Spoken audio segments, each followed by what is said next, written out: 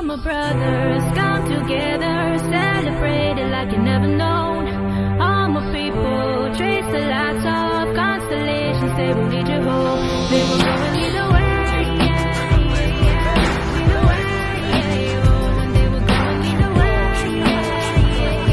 The singers camp were for 18 years old to 25 years old, while the songwriters camp were for 18 to 35 years old. There lies a big difference with regards to a lot of the campers' maturity, spunk. We saw a lot of jamming, a lot of creativity, a lot of fusion, a lot of diversity, a lot of interaction, and I think it worked for everyone because they were a slow burn.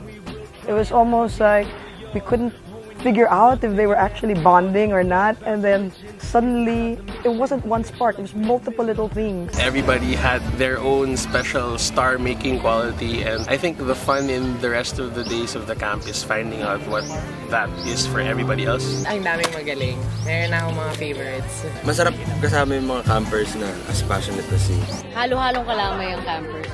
It's very inspiring also for a teacher to have this chance, because then you can see how many talents there are really in this country. It's amazing.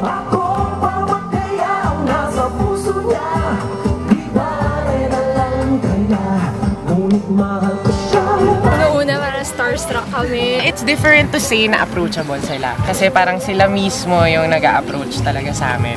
Na, ikaw, what do you want to know? Yung enjoy sa kanila kasi hindi nila iniisip na mentor sila. Hindi siya si Sir Jim Paredes, para siyang tatay namin, nakausap namin. I'm getting to meet a lot of very powerful, knowledgeable people. And I'm meeting a lot of energetic, highly creative, younger energies. And I think those are two very important elements. No? People who have resources, people who have authority and power, and people who have spiritual energy. It's just all this connection and energy, and it's very, very good for my soul. You have the creator and then the performer. Meeting those two components to be exhibited, dapat talaga may performer. It really worked because after the songwriters wrote a song, you had all these people who could bring it to life in a very magical way because they could sing, they could harmonize, and I think it allowed the songwriters to be more imaginative. It's not just for them to be able to create, but how to create with a team. Ako'y nananalangin sa lahat ng santo, isa sa inyo'y tinarantado ako. Basta singing. May puso, may technicalities, may science. Most of these songs is if you put them all together, it's like a map of humanity. Music is all about sharing, hindi yung pataasan ng ihi. I think it was the lesson of teacher Kitchi Molina. She spoke about proper singing techniques and stuff. Mine was Dulces. I mean, nung sinare niya yung life niya, yung very punk rock na life niya. My most enjoyable times were the hours beyond the beyond the lectures. Lullaby of birdland, that's what I'm always hear when you sigh. Never in my wordland could there be ways. Ang Pilipinas gold mine yan ng talento eh. I came here to be inspired. It's like being in music heaven, really.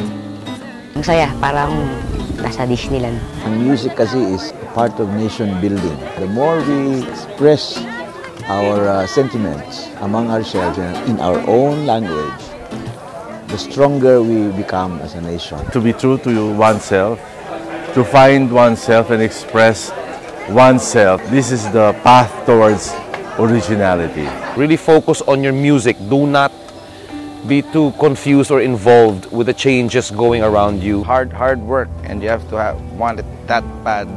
Maintain the substance in the song. Do not forget the lyrics. That's the most important part.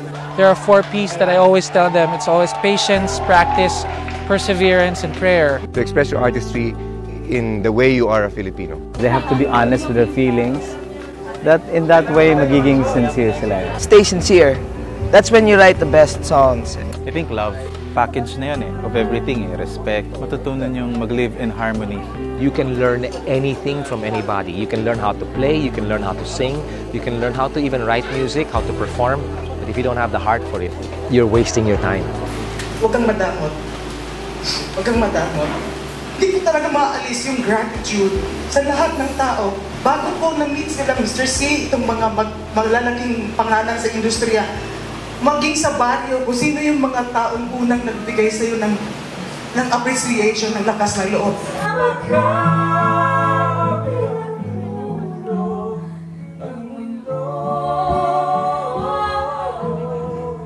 Sana rin yung mga nandito sa camp na to, sana they pay it forward naman. They paved the way for us musicians, but we just have to find a way to elevate it.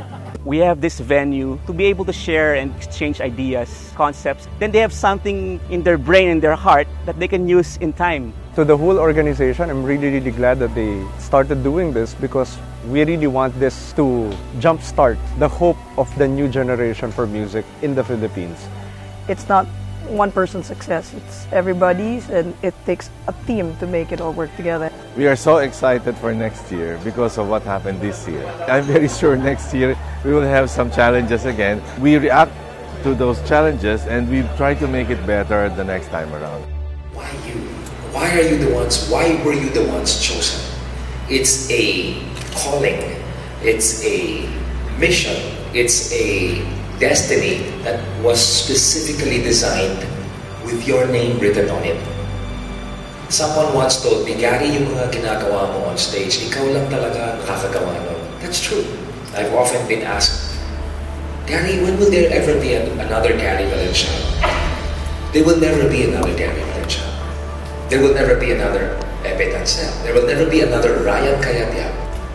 Why am I saying this? It's because you're specifically designed to be who you are.